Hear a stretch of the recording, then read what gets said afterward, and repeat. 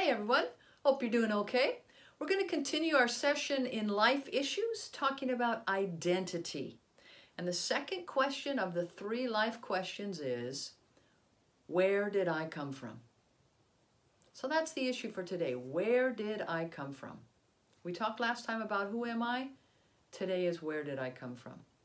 Well, the truth is, if I just came from the idea of a man or a woman, I just came into the world because of their choices or because of their lack of choices, then that kind of leaves me just living stuck in the here and now. I kind of don't really have direction. I'm just kind of no determined purpose, and I'm just kind of here. That's not very hopeful to me. That's not very purposeful to me, to live in a way where there's not really anything beyond. It was just their idea, and here I am, and poop, I came into the world. But if I am the things that we talked about in our last session, if I really am called by God, really am the apple of his eye, really am determined to be here by his purpose, if all those things we talked about in the last session are true, then where I come from is from God. I am on this planet because it was God's desire for me to be on this planet. It was God's plan for you to be on this planet. Matter of fact, I want to quote just a couple of verses. Colossians 1:16 says this, "In him all things were created, and by him they were created in heaven and earth, the invisible as well as the visible.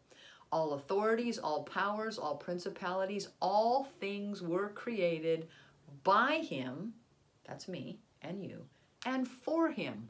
I was created for God. Revelation 4:11 repeats that. It says, "For his pleasure we are created."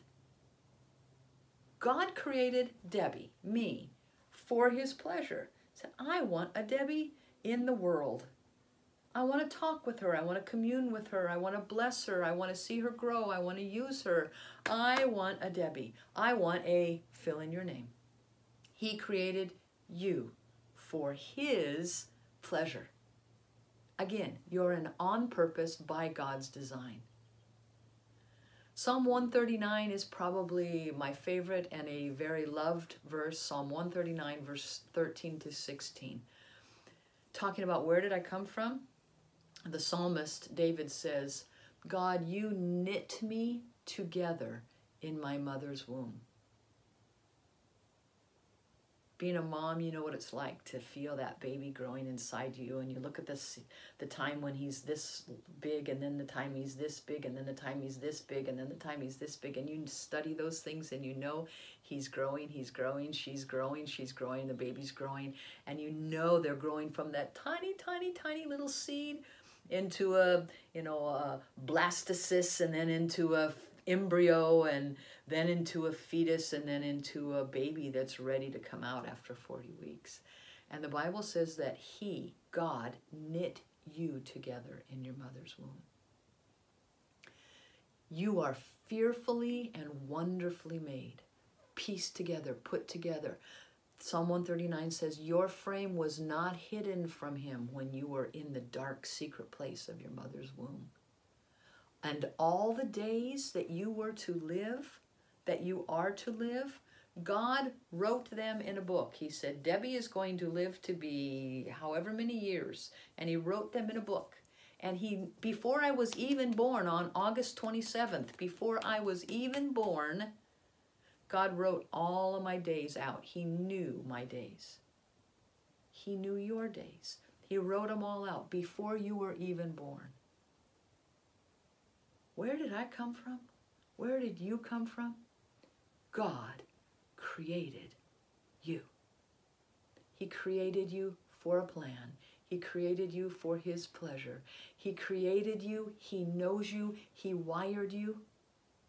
And when that dawns on me, when I realize he created me, I go, oh, if he created me, then he can satisfy me.